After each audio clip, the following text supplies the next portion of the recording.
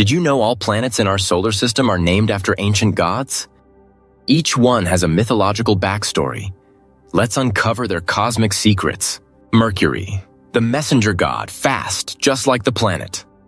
Venus, goddess of love and beauty, it's the brightest one. Mars, god of war, its red color looks like blood. Jupiter, the biggest planet named after the king of Roman gods. Saturn, god of time and harvest with those mysterious rings. Uranus, god of the sky, one of the oldest deities.